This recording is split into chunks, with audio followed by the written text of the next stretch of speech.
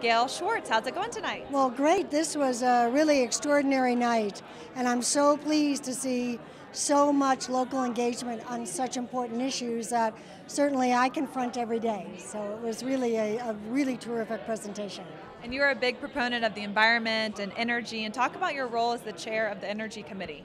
So it's really an honor in the State Senate, as I have for, this is my 5th year, to really promote a renewable energy economy in the state of Colorado and have carried some of the key legislation along with our former governor and now working with our new governor Hickenlooper on issues that really do impact the environment and renewable energy as we move forward. And what are some examples of those legislations that you've worked on? Well, the voters voted in a 10% renewable energy standard. And my first year in the Senate, 5 years ago, I voted in a 20% standard. I carried a bill to put in a 20% standard, and now the last year I moved it to a 30% standard, but really have carried legislation along all the renewable energy technologies, including wind, solar, geothermal, hydro.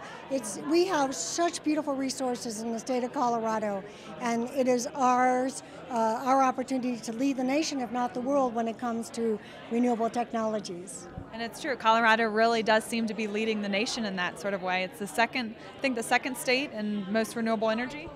Well, we're 4th in the nation in terms of attracting venture capital resources, as well as we're one of the best states to invest in. But what we have to do is maintain our edge. What we have to do is maintain the fact that we are a good place to do business in, and that we are putting forward really important legislation, as well as a stance that Colorado is open for business, and we're here to develop our resources, and we're inviting businesses to come in.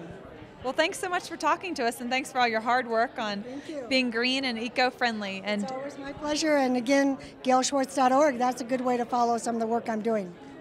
Perfect. Thanks for tuning in to the Green Girl Minute.